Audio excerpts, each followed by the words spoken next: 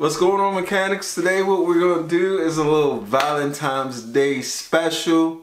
You know what I'm saying? If you want to make something for your significant other, I got your back today. We're going to do some nice, creamy, you know, like ooey gooey, some good stuff. We got some vegan cauliflower steaks going on, some garlicky mashed potatoes with some asparagus. You know what I'm saying? We're going to hook it up. It's going to be really good, really delicious. Hope you guys enjoy this video. If you're new here, slap that subscribe button and tighten your seatbelt on because we're about to take off.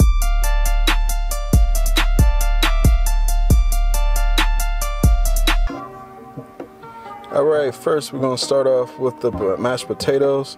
So I take the red potatoes and I just cut them into cubes or like fourths. You get what I mean. You just cut it down so. Don't sweat the technique. Just get the cutting. It doesn't have to be perfect. But from here, we're just going to add that to a pot of hot water. And you want to boil that water. So what that's going to do is soften the potatoes. So, I'm sorry it's so long and drawn out watching me cut these potatoes, but yeah, that's what you got to do right here.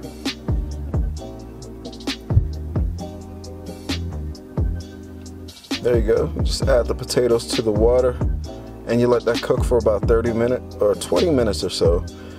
Just until the potatoes are soft. After they're soft, you remove them from the hot water. You get your potato masher, mash the potatoes down. And then after you mash them, you're gonna add them back to the pot, of course with the water gone. So the only thing you're gonna add to the to the pot is the mashed up potatoes, about 1.5 cups of unsweetened almond milk or any non-dairy milk of your choice. And then I'll show you my seasoning selection in the comment section below.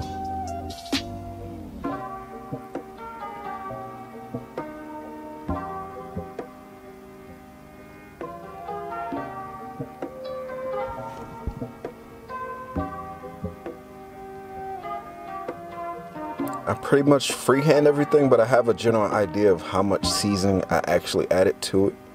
So don't sweat it. I got your back here. I'll tell you though, these mashed potatoes were very, very delicious. And I didn't even add any garlic because I had no cloves of garlic. I just used garlic powder.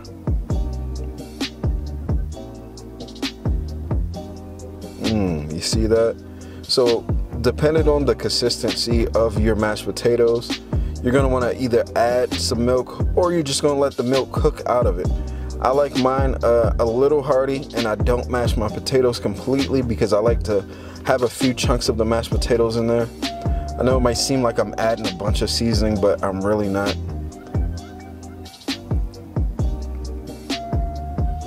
That's my pink Himalayan sea salt right there.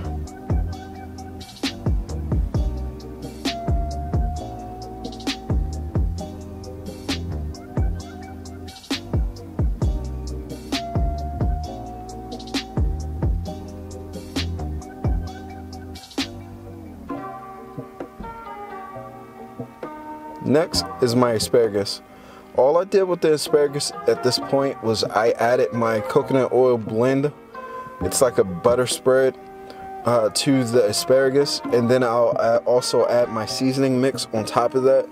And then I put this in the oven at 350 for about 30 minutes to get nice and soft. Uncovered, of course. I know it's not the most appealing on the eyes in this position, but I tell you what, when that butter melts down, it's going to create this awesome flavor that's going to overtake everything.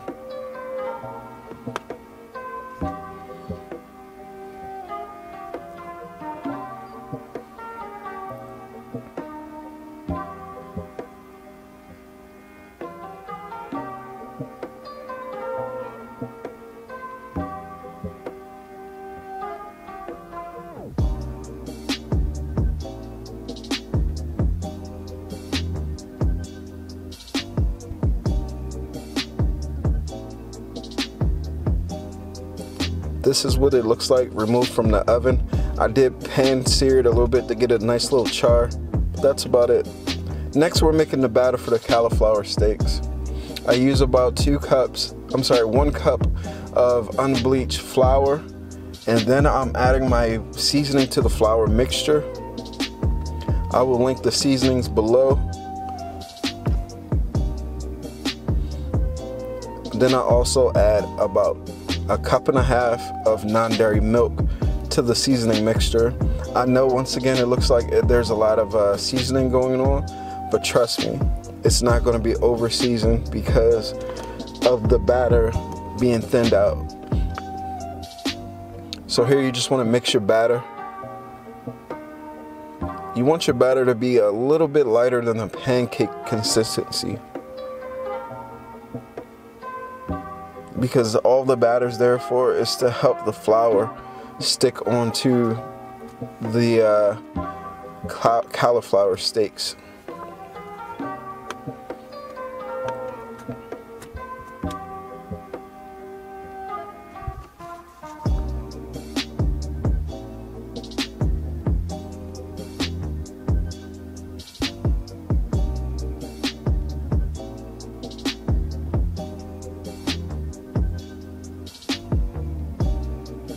So if it's not thin enough, just add a bit more non-dairy milk, unsweetened of course, and then that will do the trick for you.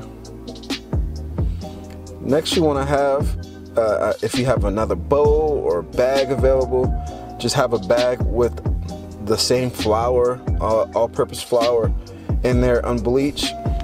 So you just take your cauliflower, dip your cauliflower in the flour. Sorry, that's like a little tongue twister. And then you put that into a pan of hot oil. Use your oil of choice. For the video, I use grapeseed oil. That's what it's going to look like. About 4 or 5 minutes aside on a medium-high heat.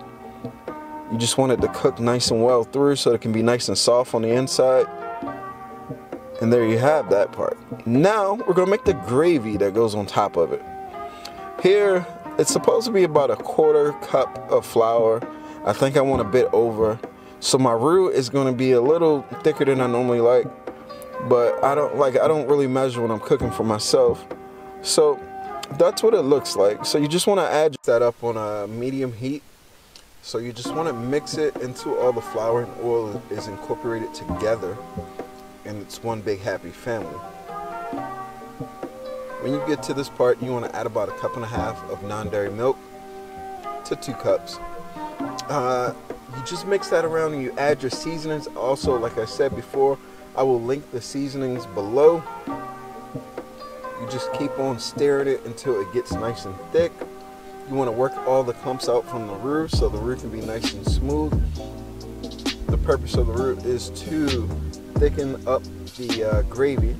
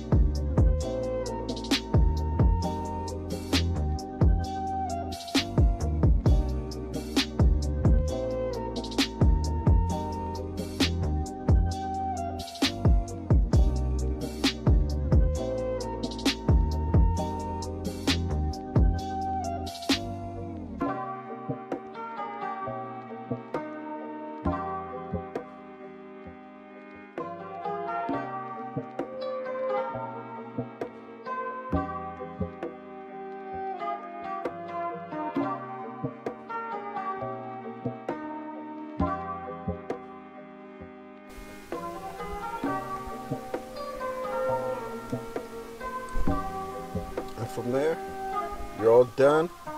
Just keep stirring it until it's nice and thick to the consistency that you like. And then from there, you just pour that bad boy right over top of your cauliflower steak and enjoy your nice, delicious meal. Stick around to see me and my wife enjoy this lovely Valentine's Day dinner meal.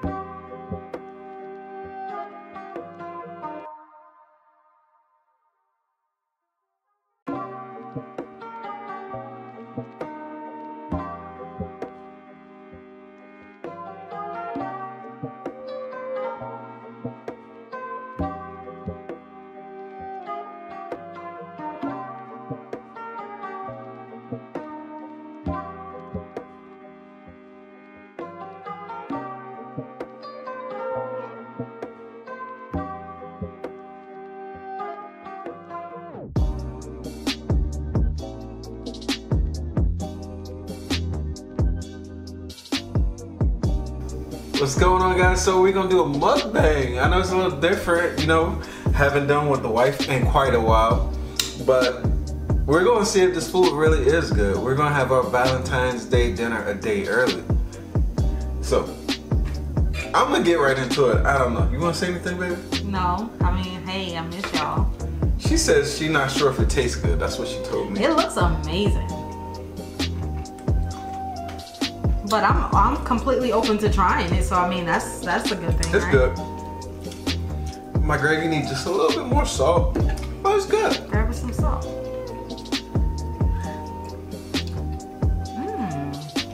I like the gravy. Hold on. She said I like the gravy. That's actually pretty good. Thank you. Are you faking or what? That. Do I fake it? I'm not you. I don't fake. You be like, whoa, that's amazing, guys. I don't. I never tasted something like that before in my life. Oh, get up on them potatoes. They're not mine, but no, this is really good, Tom. Those are really good too. The asparagus.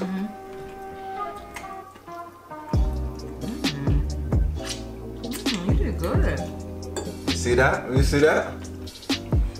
I was gonna have to hurt your feelings because I'm not in the mood for no bad food. The baby is not having it. My baby is 30 weeks. Or 31. Don't be telling everybody my business. It's our business. It's my business. You ain't the one carrying this bad boy. Look. Look. She's right. You didn't get something to drink? Nah, I don't need none. I got good food. Okay. It's so good.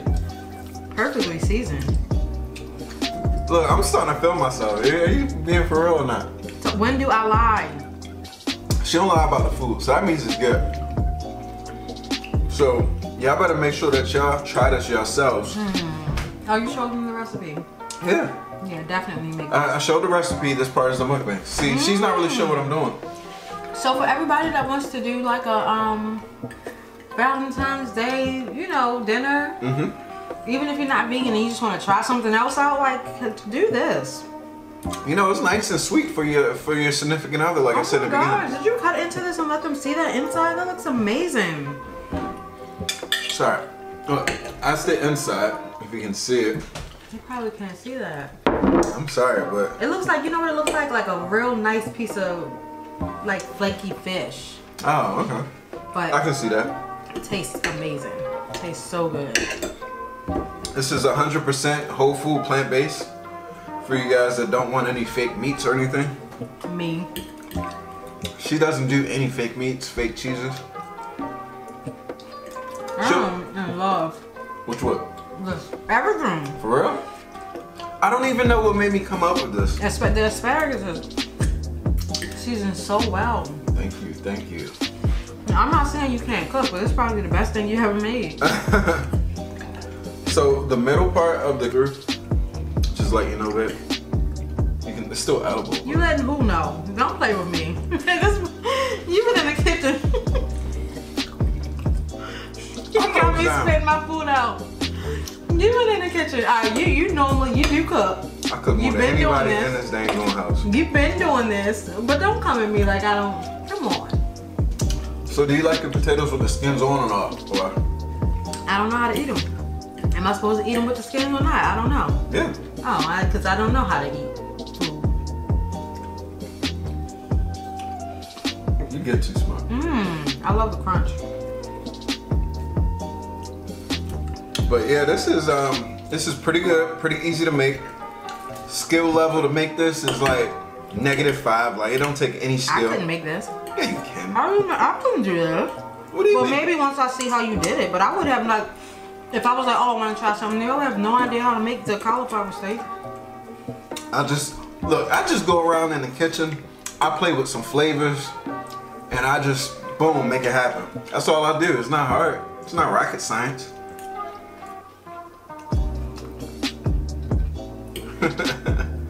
I'm not paying you no mind. I know you don't. But what am I?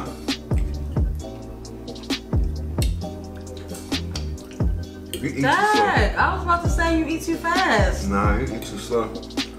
I'm sorry that I chew my food. So which one is it? Does she eat too slow or do I eat too fast? I like to savor my food, savor the flavors, enjoy it as I go. You eat just to hurry up and get full real quick. You gotta enjoy this. I try to get it down. Especially because I'm sitting here actually enjoying and savoring something that he made. I ain't gonna say it like that. Listen. His food, honestly, is the only vegan food that I am happy to eat all the time. Mac and cheese. What else was I saying yesterday? I was just telling you. I can't remember everything. Crab cake, the crab cake. Oh yeah. This, the cauliflower bites. I'm more than happy to eat this. I keep hearing my vegan crab cake is really good. I don't know. I've been trying, like, it's funny, like I try other vegan food after making my own creation and I like mine better. And I'm just like, man, I can cook. He's on the verge of opening up a restaurant or something, y'all. No, I'm not. Yes, he is. No, I am not. I can see it now. Listen, I'm a full-time mechanic and I like what I do. I don't like who I do it for, Okay. but I like what I do. So the middle part, yeah, I'm gonna just let that go ahead and do its Yeah, I own kind of thing. been like eating around where the you know, where it's nice and crispy at, and then I get some of the inside. Look, she over there playing and being all dainty and stuff. Y'all know how I get down. There's no holds barred. That's because you don't eat to enjoy. I do. No, you don't. I enjoyed it when I smelled it going into my mouth. That's why you don't That's why you don't swallow your noodles. I mean, you don't chew your noodles. Yeah, I do. A lot of people actually don't. She Can y'all do me a favor? Comment if you. I'm still gonna eat it. I'll tell you what's fine. I know. If you, when you eat ramen noodles, Check your damn food. mind your damn business. When y'all eat ramen noodles, do you chew and then swallow, or do you just put it in your mouth and swallow? When you put it in your mouth and just swallow it, you're just eating to get full real quick. You're not eating to enjoy the food. Oh, also guys, pro tip, right? If you guys are making this recipe, some of the cauliflower will start to break off into small pieces. So what I did with that extra small pieces is I just went ahead and made like I don't know, it's like a barbecue buffalo type sauce. It's a little spicy. I just mixed barbecue sauce and a little sriracha, just a tiny bit of sriracha, to make like a fake Korean barbecue or something. I don't know. Like, I just mixed it up with the extra. Pass me one of those.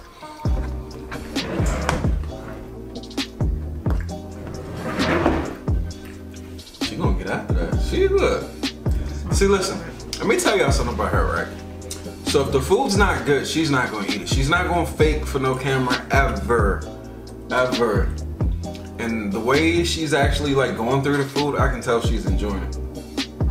Maybe not the asparagus because it's still sitting there. Why are you saying that? I don't know.